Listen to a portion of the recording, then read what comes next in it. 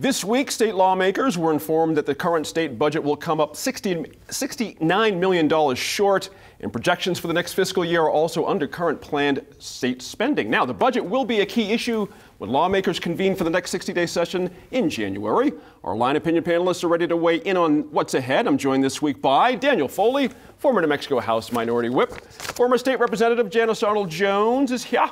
Sophie Martin, attorney and editor of DukeCityFix.com.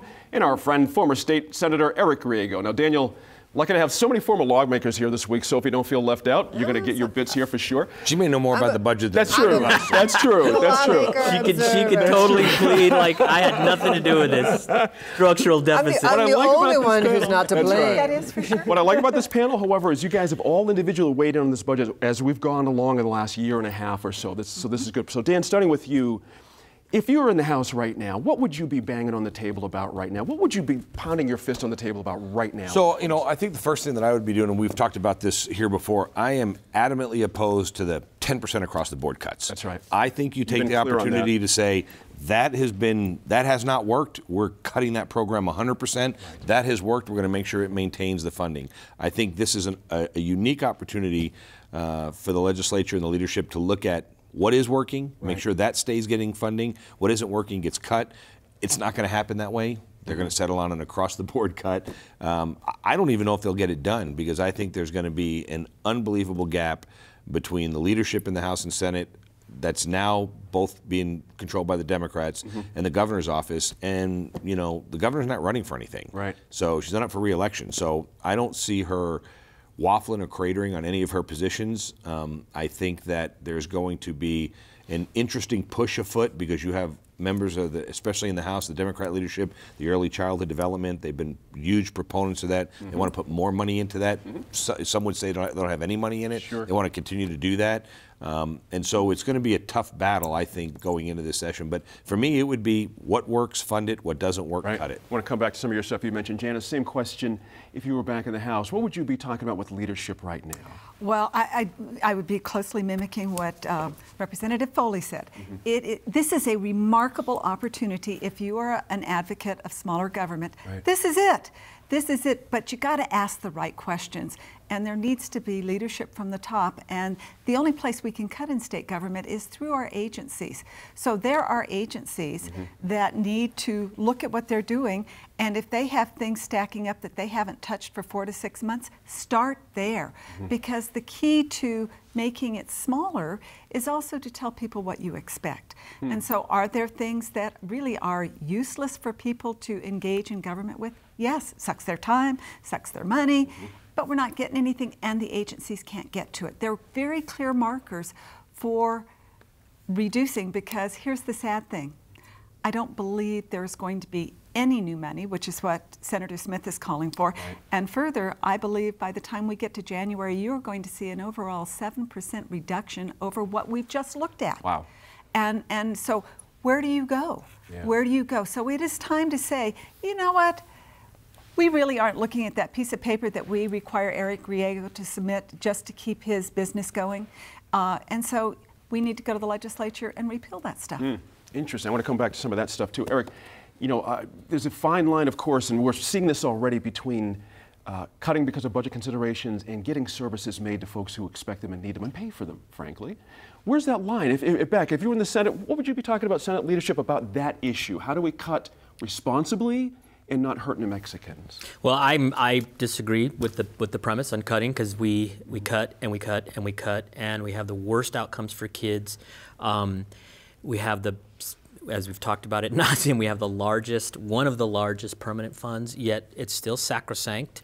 So it doesn't matter what we decide to use that for. The fact that a family would sit on a massive savings account while their children are starving, while their elders are not being taken care of, while they don't have health insurance, while they're having these dismal outcomes, it's just absurd.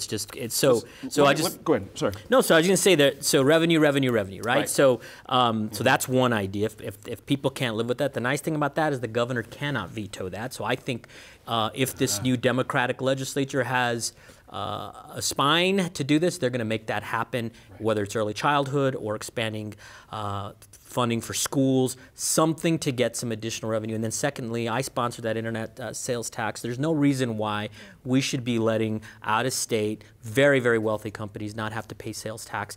And I got it to the floor, and it was killed by the way, by both Democrats and Republicans. So if we want to help small businesses, it's not generating much, but there are about 15 other revenue proposals like that, including legalizing and taxing marijuana, internet tax, closing the capital gains tax loophole for the wealthiest folks, repealing lots and lots of corporate tax cuts that we've given away. So if we have the political will, we can raise the revenue and stop this conversation being a one-sided conversation about cut. Interesting.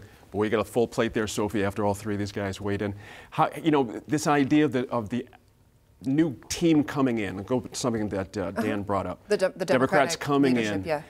There's a different approach, it seems to me, when you have a new wave of leadership coming in. Sometimes folks can go for the gusto, almost like a shock and awe kind of a thing, just pile it on. And then sometimes you see folks just sort of feeling their way along. What's your prediction how Democrats are going to approach this? This is an experienced group that they've had enough time out in the wilderness to kick around what they think is necessary to improve things in New Mexico. And just to build on what Eric was saying, you know, we have the second worst unemployment rate in the country after Alaska. Right. So finally, Mississippi, by the way, rises above. Good for them. But this is the definition of insanity here: trying to cut our way, constantly cut the number of. We're continuing this to cut the number of government employees. We have known for decades that government was a huge economic engine here in New Mexico, and there's been, you know, people saying, "Oh, that's a terrible thing. That's a positive thing." But the truth is, we don't see industry taking up the slack in terms of those government jobs. And we need New Mexicans to be working, to be earning decent incomes, to be spending that money in the local market. If they're going to spend it on Amazon, I agree that those purchases need to be taxed. And what we're seeing with the way government is conducted right now is a push to higher unemployment, a push to lower incomes, and that, I think, is one of the big reasons we're spiraling toward the bottom. We have said around this table, or I at least have said around this table for a long time, you can't always count on oil and gas. We have finally seen that to our terrible detriment. And this being what I would consider a pretty desperate time, it is discouraging to see our governor so doctrinaire, so unwilling to move in any way on the idea of revenue, on the idea of taxes. Things are bad. Everyone needs to be creative, and that includes Governor Martinez. Janice, pick up on the revenue idea. What's your thought on revenue? Eric laid out a couple different proposals. We hear on the internet thing, there's the idea that there'll be suits and pushback and all that kind of thing.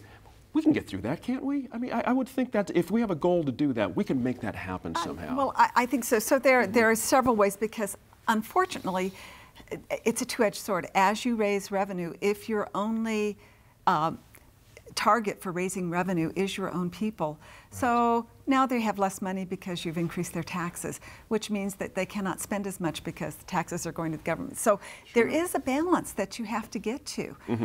And so what are the things, I mean, I think what we're all saying is that going down the road of let's cut another 5% across the board, that is not acceptable, because there are real issues in this state.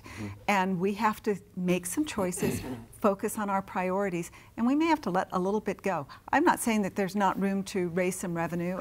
There is. Are you comfortable with a gas tax, for example? You know, I don't like it, but it's probably an easy one to go. But again, anytime you raise taxes in this environment, anybody who is depending on gasoline to get to work, who is really on a tight budget, it hurts. That makes sense. Hurts. The problem is we have these two discussions that are going on, and we have on one hand, and Janice I think just pointed this out really nicely, there are people in New Mexico who really are hand to mouth. An increase in the gas cost could be the difference between being able to get to work, get their kids to school, et cetera. On the other hand, we have people who are doing extremely well, and we refuse to increase taxes on them because that would be anti-competitive. Well, it's got to be one or the other, right? Or maybe a little of both. But we can't continue, I believe, we can't continue to look at millionaires and say, you know what, we can't possibly touch that money. We hope that you will invest in our state, when we know the truth is that doesn't necessarily happen. When you have a big, I mean, to the point Eric made before, when you have a big chunk of savings, you've got money that you're not circulating in the market, it doesn't advantage New Mexico.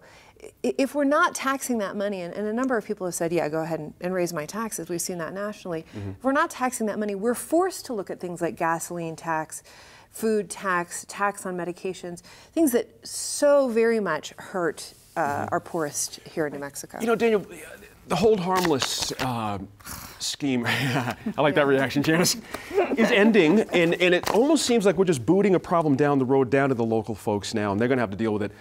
Do you predict that local municipalities are going to go to some kind of revenue scheme themselves? Oh, yeah. No, okay. Choice. I mean, they're going to do it now. So here's the problem, kind of in my view, listening to what everybody said. There's no doubt. I mean, when you're the second highest state in unemployment, that means we don't have jobs. Right. So if we don't have jobs, taxing industries doesn't attract those jobs. Yeah. So I'm not saying we should be giving them all kinds of more tax cuts. That's not what I'm advocating. Okay. I do think that you may see, and I've been wrong before, I think you may see the legislature try to come with some sort of a borrowing option out of the permanent fund, coming in and saying, look, we want to take this chunk of money from the permanent fund, but we're going to set a cap that that says, listen, if we take this money, anything above this revenue and oil and gas revenue or this gross receipts tax automatically goes back to replenish that stuff. There was already some hint of that in Senator Jonathan Smith talking about creating another new permanent fund with the stuff that needs to go.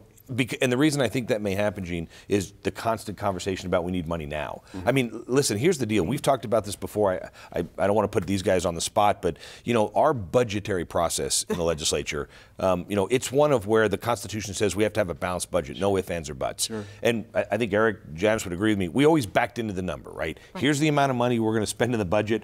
Now go tell DFA and tell the LSC guys what's the price of oil and gas got to be. And they come back and say, oh, the price of oil and gas got to be this. And we'd say, there we go, balanced budget. And nobody paid attention to that, right? We railed against that on the floor. We fought against that for years, and everybody it was too esoteric for people. But now the media has been paying attention to this budget crisis. I think you're going to have a hard time walking out in the legislature and saying, hey, we got a balanced budget. We're at $140 a barrel oil, and we're at $8 MCF for gas. I think the media and everybody in the state's going to go, we haven't seen that in 35 years. So I think they're going to have a very difficult time coming up with a budget. And I think that's why you're hearing some of these words like we need now money is because they're going to have to figure out a way to gloss this over. And I think the only way they're going to be able to do that immediately, here's the deal, even if they raise a tax, they're not going to see that money for a year from now. That's right. So now money means now. And so I think you're going to see some sort of a loan process with the permanent fund created. And remember, we talk about what the Constitution says and what the law says. Remember, legislators get no money other than the per diem. But now we got retirement because the court said we could. So whatever we put out there, whatever comes out there, it could be enough of a crisis that when it gets to the courts are like, well, we're okay with that. We don't need a constitutional. That's right. Janice, in 30 seconds, pick up on that. Two things. One, when you hit the permanent fund, don't forget that money is dedicated to our schools. And so you will have a commensurate increase in taxes to support our school. There's no choice. However, but aren't we looking to take $120 million out of education? Well, and I looked at that and I'm going, oh boy. But the other side is look at the legislature's record and hold their feet to the fire. We have two funds that are underfunded, and that's PERA and ERB. And we had plans to make them solvent, and did it happen? No. Good point. We'll end it there.